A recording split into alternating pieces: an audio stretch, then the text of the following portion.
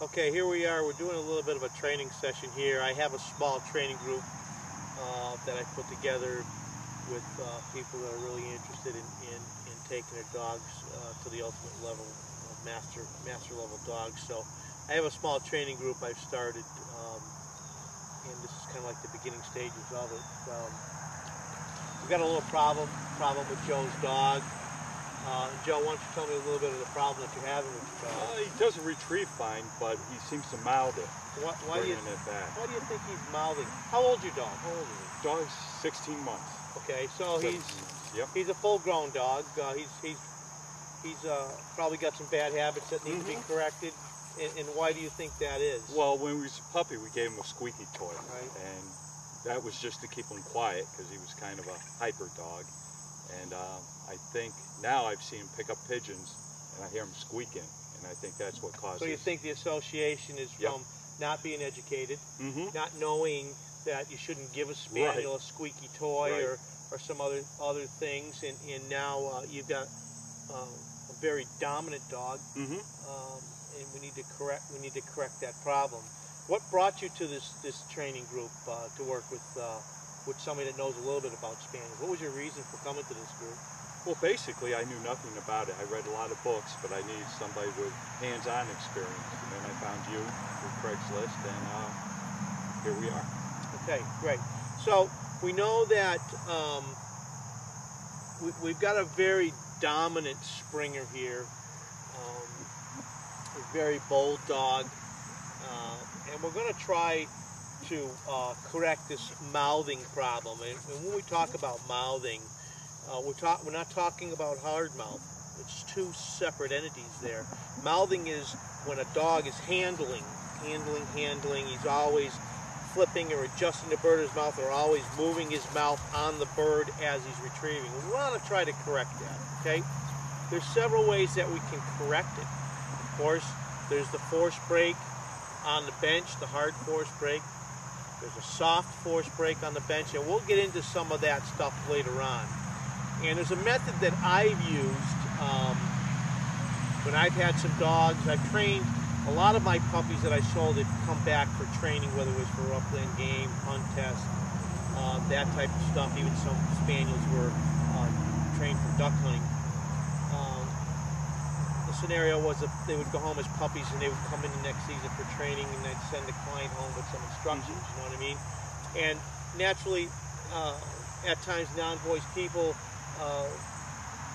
they do things that really we have to correct with dogs. So I've tried a few things with this to correct it, and I've been probably 90% successful, okay?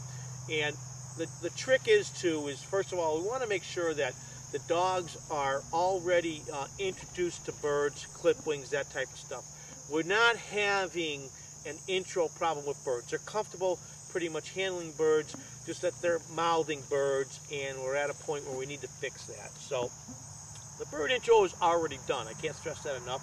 What we're going to do here is we're going to do like a form of, almost like a form of collar training. We're going to teach the dog the way out, and or the way out of pressure, shall we say. What we're going to do is we're going to take your dog's name is Tucker, correct? Tucker. We're going to take Tucker. We're going to put him in a pen, and this fly pen here. We're going to throw a bird for him, and we're going to let him go out, retrieve it, and come back to us. If he, on his returns, when he starts to doing this mouthing, okay, Joe is going to have to. This is a dominant dog, so what you're going to need to do is let this dog know that, hey, you are below me in the pack order here, in the family pack. I'm above you. I'm the main dog. I'm in charge, okay?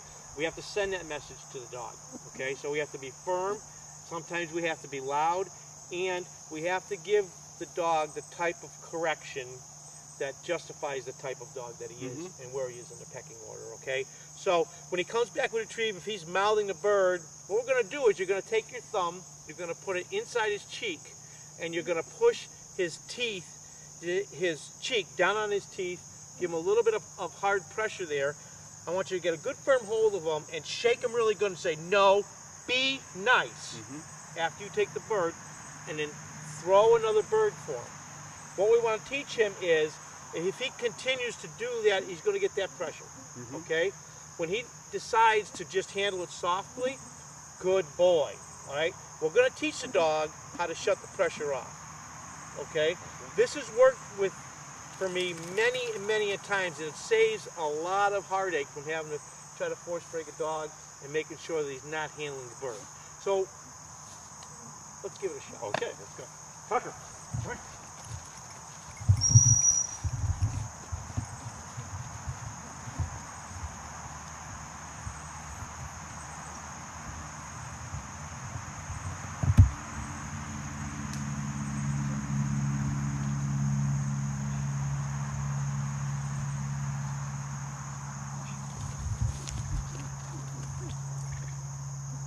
Tucker, hand. Ah. Correct. I'm going to correct him. Be nice. Be nice.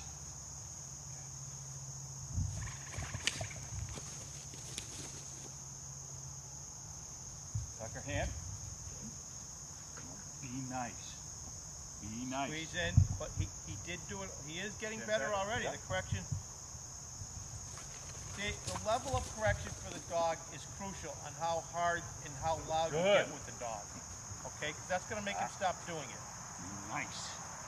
I think you need to be a little louder, Joe. Okay. I want you to be more.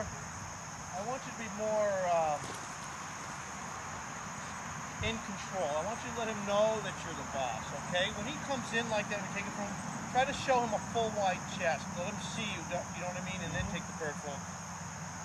You want to be kind of intimidating to a dog like this. Some spaniels we can't be intimidating, okay, because of the nature of the beast. He is a dog that I don't think much upsets him. So we want to be kind of intimidating to let him know that he's here in the pecking order, you're here, okay?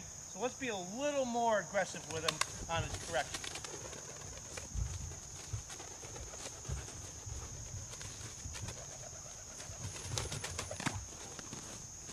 He's going to be a very aggressive dog on birds. Tucker, hand. Good. Ah, hand. Good boy. Good, nice pet, lavish. Good boy. Let him know he's a good boy. Now, let's talk a little bit about good boy type stuff, okay? We're teaching a dog to not do something. So when he's good, let's let him know he's good boy. What a good boy. Good boy. When you have enthusiasm, the dog has enthusiasm, okay? Great.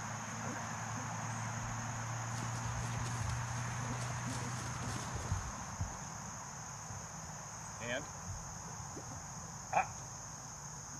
no, be good. Be nice.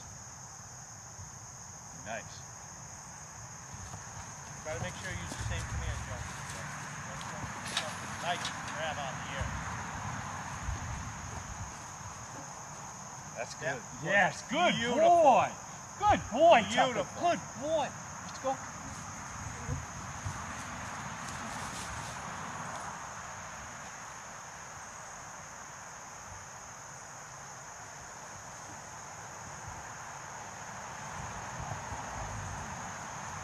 Tucker, hand. Correction. Be nice. Be nice. Let's go to a fresh bird. We have one? All right, guys.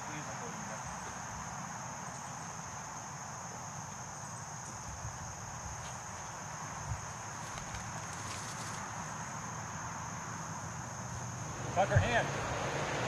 Good boy.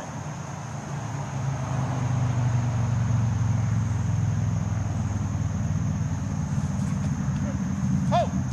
Wow. Good boy. Yes. Sit. All right. That was good. I got to admit, when he gets steadied on birds and we get control of this dog, he's going to be a very flashy dog. A lot of people are going to pay attention. All right. We're going to end it there. All right. The dog is starting to understand. Now, what we want to make sure that we don't do is to continue to drill it, and we're only, 30% successful instead of, I would say here we're probably somewhere in the 60 or 70% of success.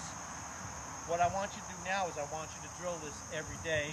I don't want you to do any other type of retrieving with this dog at all, okay?